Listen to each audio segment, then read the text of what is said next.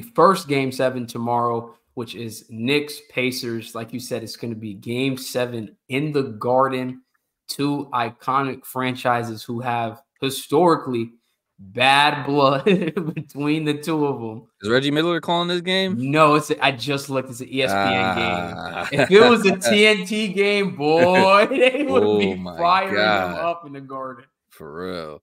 But yeah, coming off of Game 6, which I had to go watch at a bar because I didn't have no Wi-Fi at my crib for 3 days. So appreciate you, AT&T, for coming up clutch there. Ridiculous. The Pacers came out and they kind of took a page out of the Knicks playbook.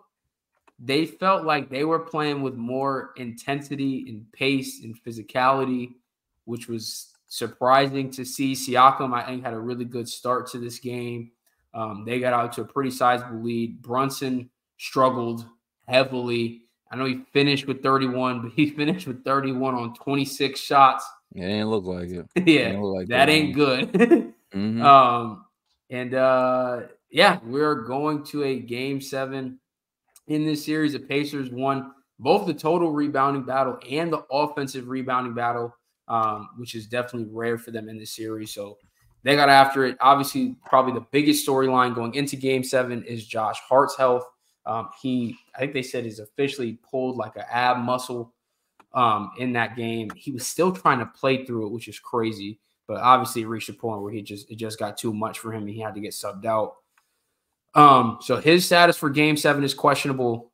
On the flip side, OG's status is questionable, which is up because he's been basically certified to be out every other game in this series. So he potentially could come back tomorrow.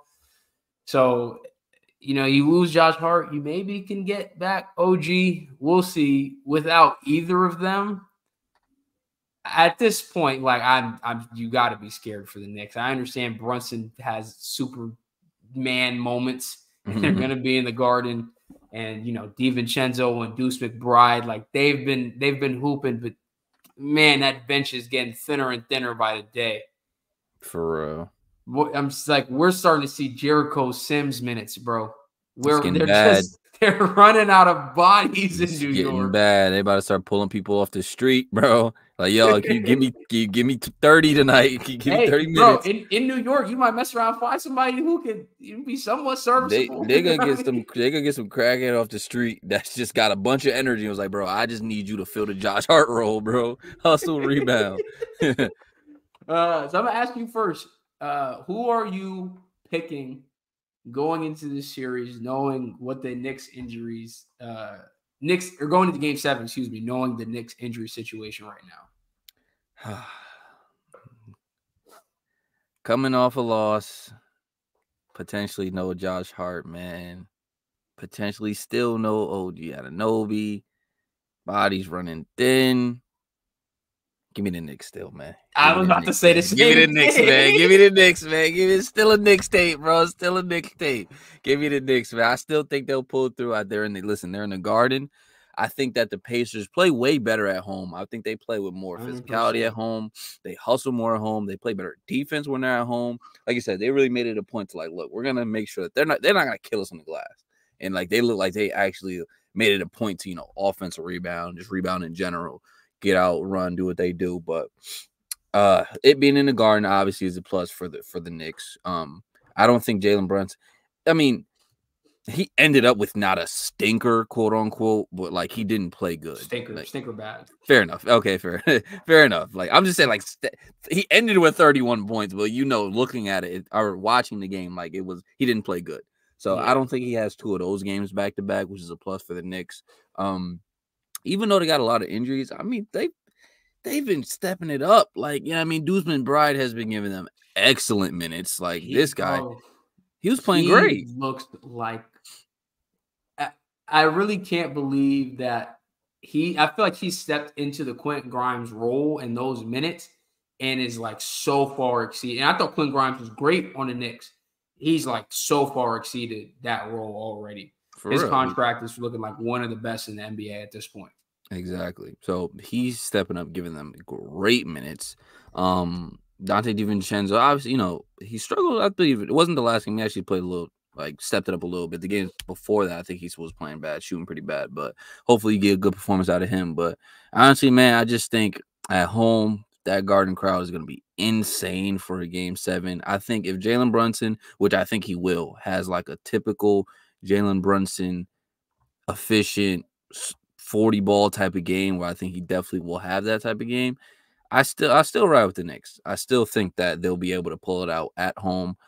If it's no Josh Hart, no OG, it would be tough. I'm not gonna lie, it would be tough. But getting at least one of those guys back makes me more confident. If they get both, I'm very confident. You know what I mean? But we'll see what happens as far as the injury department. But regardless, I think I'm riding with the Knicks.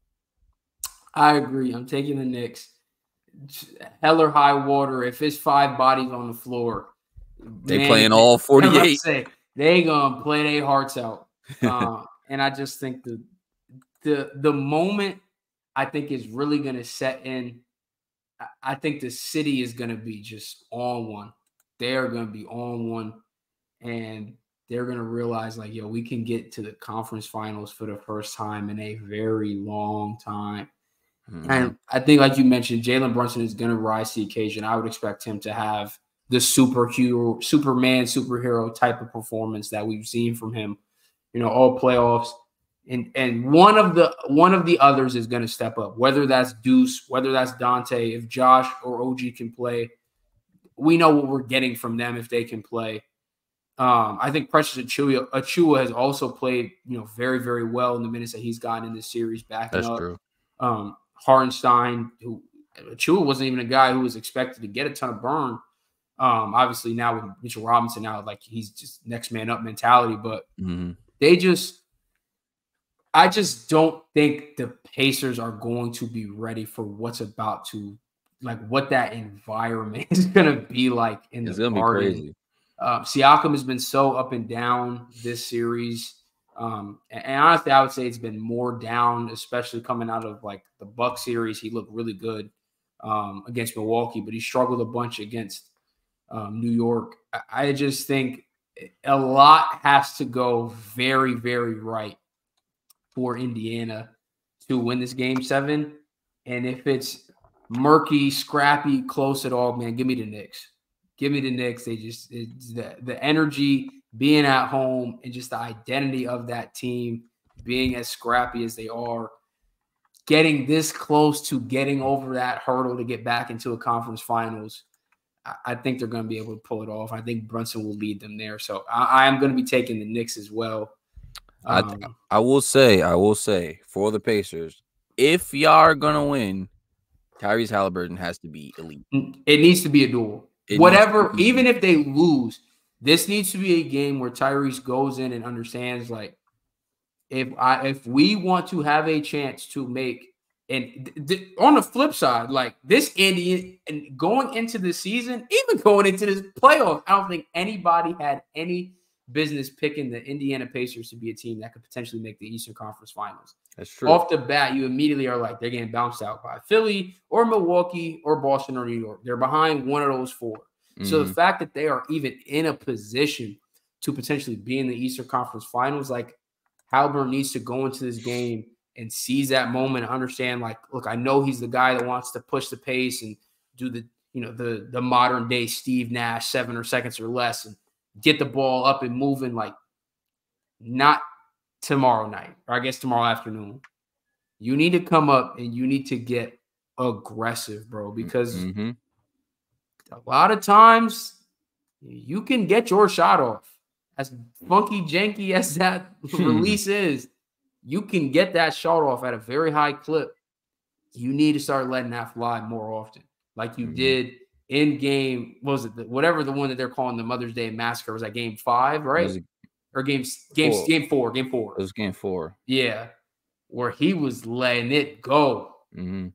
That's the Tyrese Halliburton needs to show up in Game 7 if the Pacers want to have a chance to advance to the Eastern Conference Finals. And let's just say in a hypothetical world that they do. I was actually listening to numbers on the board earlier, and they compared if they were able to make the Eastern Conference Finals to when the Hawks did it, how it would be that type of like perfect storm of, you played a couple teams that were injured and you got there. And that it might give the front office fool's gold, thinking that they're closer to being ready to contend than they actually are. So that's true. I will say, regardless of the outcome, I do need Pacers to be real with themselves and understand that at the end of the day, yes, you play whatever team is put in front of you. But if the team in the first round was put in front of you had Giannis, you would be at the crib. Facts. So and operate as such when it comes to this offseason and moving please forward. do, because y'all are not one move away. Oh yeah, we're close. We made it because it's you're always gonna. They made it to the Eastern Conference Finals though, but it's like, and look, I've been the victim of that too. When coming off of that Hawks series, I'm like, man, they was right there. I was it too. was right there, but like theirs felt a little less fluky. I mean, who was really hurt when they made that run though? Like, I mean, Embiid was like, he still played. Every postseason. They benefited more so not from an injury, but really like a full-on mental collapse from the Philadelphia 76ers. Like, we watched Ben Simmons get this close to the rim and pass the ball, bro. Like they got, I hate to say lucky, but it's hard to almost put in a different term, but they kind of got lucky in a different way. Mm-hmm. But yeah, it would feel eerily similar to that because, like, again, on paper, going into next season, win or lose this game 7, like I still wouldn't put Indiana in the top 4 out east, let alone anything out west. So it's like y'all are further away regardless of what happens. So, like, look, at the end of the day, like I said, you play whatever's put in front of you. You're about to go in front of a Knicks team that is decimated by injuries right now, which might put y'all in the position to get to the Eastern Conference Finals against the Celtics. Y'all definitely gonna get belt to ass in that game, but it's you know what I mean. Y'all gonna get worked. Oh my god.